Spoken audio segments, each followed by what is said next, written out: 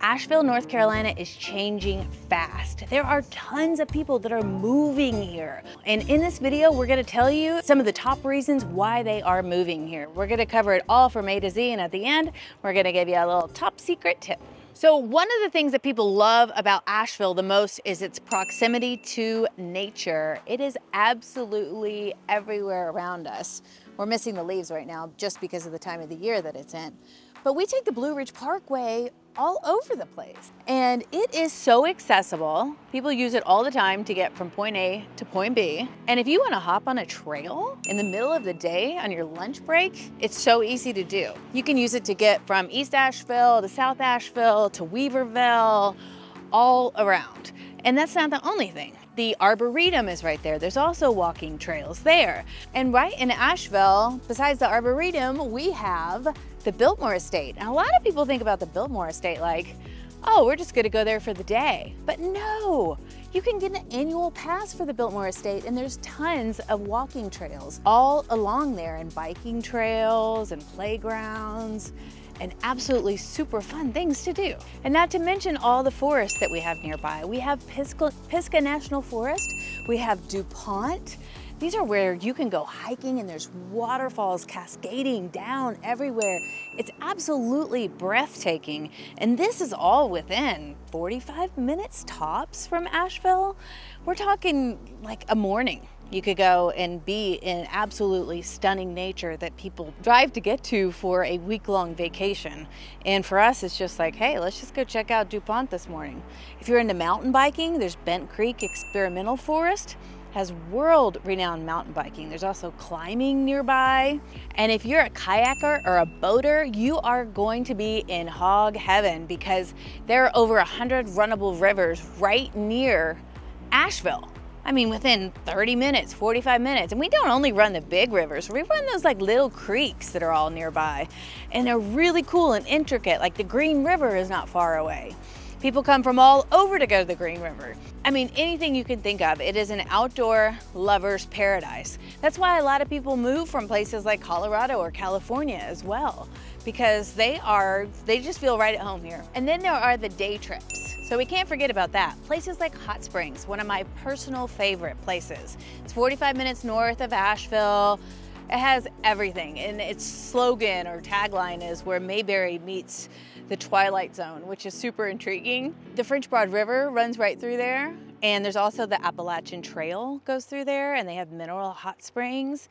It's a wonderful place to go for the weekend and rent like a short-term rental or a little cabin, but also you just go for the day. You can camp out there too. It's absolutely fabulous. If you're into horses too, we have abundant horse opportunities, because there's a lot of people here who are into horseback riding, and we have Tryon, which is about 45 minutes south of Asheville, which has the largest equestrian center. And you can even ride your horse at the Biltmore Estate too, and they have stables there. I want to give you an idea of how close we are to town with the Blue Ridge Parkway. So right behind me, you will see Tunnel Road, and then right on the other side, the Blue Ridge Parkway. Let's go see. This is it. It just goes right over a major road in Asheville, and then you have the Blue Ridge Parkway, leading you to all the trails, all the waterfalls, everything accessible in nature. It's just a hop, skip, and a jump away. So what happens once people get out of the nature and they have to go back into town and live the real life? How much does it cost? And is this a pro or a con for Asheville? This is a big consideration for a lot of people, and it depends on where you're coming from, really. It's important to know that the cost of living in Asheville can be a little bit higher than other places. I mean, we do have amenities like a small city, like Whole Foods and Trader Joe's and really nice concerts and arts everywhere, and it comes at a price sometimes. And the next thing you want to think about is home prices, because they can seem high to some people, but you got to think about all the amenities and the things that you get for living in Asheville. So it depends on where you're coming from as well. There's a lot of people that are coming from really expensive places that don't think twice about the home prices here. And despite the cost of this, people are flocking here. And there's a lot of reasons why.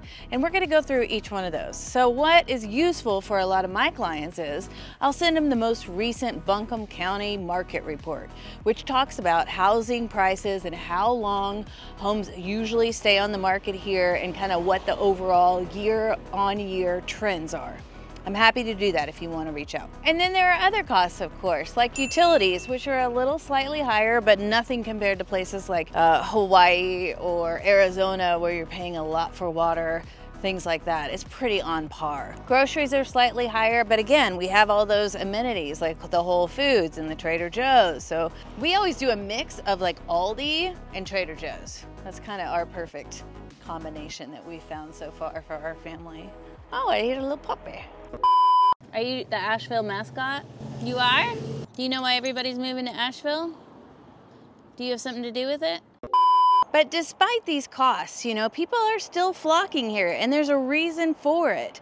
It's that community spirit that people love. It's the friendliness of the people that you encounter daily. It is the Asheville that people moved here and that they feel the vibe from when they first arrive. And it's kind of everywhere and it's palpable. We do have public transportation. It's just not utilized as much here. We do have a bus system that runs all around the city limits. Not many people use it.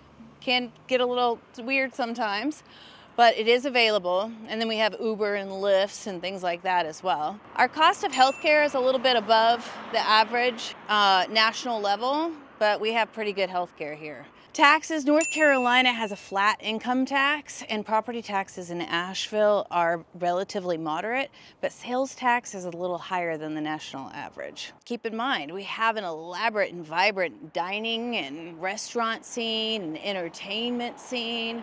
There's coffee shops all over the place. There's things to do.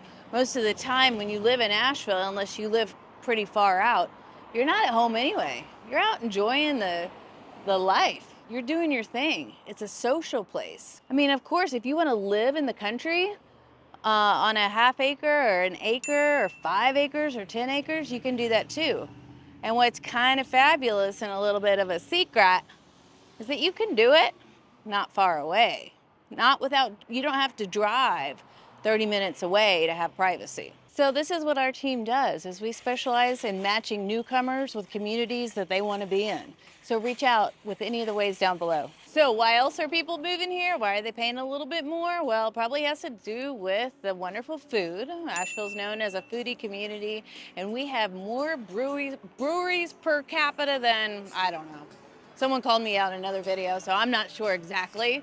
But we have a lot of breweries, and they say that the water makes the breweries want to come here. And I think it's the people. I think it's the people just like to drink beer around here. So we have that. And then, you know, a lot of places have artisanal food. Like they make their own chocolate or their cheese. There's even a gourmet potato chip place here. There's award-winning chefs too in Asheville, which we've talked about before. But there are so many great restaurants in a place that's really not that big. Because if you think about how big Asheville is, really Asheville city limits is 100,000 people, but Buncombe County is about 300,000 people. And everyone that lives in Asheville doesn't live in the Asheville city limits. There's so many other places to live and neighborhoods to be in. And that's what we help advise people on, is where to live that fits your lifestyle. So when we think about restaurants in Asheville, we have such a wide variety, from Southern comfort food to international food from all over, even like an Ethiopian restaurant, which people have been wanting for a long time. We originally really focused on farm to table restaurants, but now we have all kinds of fusion and everything. Indian restaurants are really popular here. And what people really value here are locally sourced ingredients, things that are coming from nature that feel good and feel good in your body as well. because people are pretty health conscious in Asheville. It's another reason people come here, is because they feel like they want to be healthy and they want to have a place that's easy to be healthy in. So you will see festivals here that focus on vegetarian and vegan fairs and that are just health food conscious places. And if you like to learn about food in general, then there's tons of culinary schools and educational opportunities at AB Tech or UNCA. Or there's Center for Senior Resources that offer classes to take to learn how to cook or to learn how to cook certain foods. So a lot of people love that. They love having those big city amenities in a small town feel. One of Asheville's best known secrets is its music scene. So there are a ton of live music venues here in Asheville. About anywhere you go, you can find live music, which is kind of cool. And it's not just one kind of genre. Even though we're in the South, it's not like we just have country or bluegrass.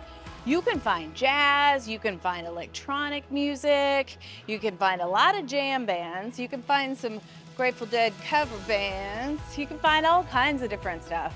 And there's lots of buskers too, which is kind of fun because it just makes the downtown and the areas lively with lots of things happening and people playing spontaneous music. We also have tons of music festivals as well.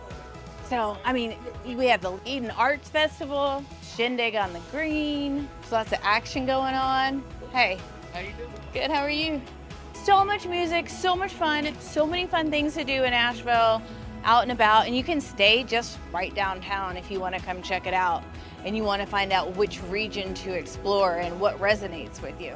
And people here don't just make music to play locally. There are lots of recording studios too. So musicians come from all over the place to record with some of the best in some of the best studios. And of course, another reason that people come here and they want to move here is because of the art scene. So art here is not just in a gallery. Art is everywhere in Asheville, and it's on every corner, and it's in every person's eyes. It's in the jugglers. It's in the people that do comedy for a living. It's in the buskers. It's everywhere we look in Asheville. You will see art in live, living form. So let's talk about weather, because everybody always asks me, like, is it really going to be a big difference? I mean, we're already in the South. The answer is yeah, weather matters, because here we have 4 distinct seasons. We have the summer, which really doesn't get that hot. If you think about it, I mean, it's mid-80s during the summer. We have a pretty mild winter too. I mean, it's usually between 30 to 50 degrees during the winter, and we always wish we get a little bit more snow than we do. My kids are always a little bit disappointed in that, but right now, we are in the middle of February, and I don't really actually need this. It's a little bit of an overkill right now, but there are people walking around in tank tops and t-shirts, and it's about 60 degrees outside and sunny. It's absolutely gorgeous. So, and then the springtime comes and erupts everywhere, and the flowers and the tulips come, but fall is where we really get the most bang for the buck, because I don't know what's going on with the earth here in Asheville, but here's the deal. When the fall foliage comes, it is breathtaking. You go on the Blue Ridge Parkway and it's like there are explosions of light and color and just absolute fall gorgeousness. And people come from all over the place to visit us. So here's the top secret tip that I was telling you about earlier.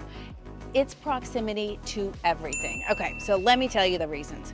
Anywhere in Asheville that you want to get, it's about 20 minutes. You can get from one side of town to the other side of town in about 20 minutes. You can get to the beach in 4 hours.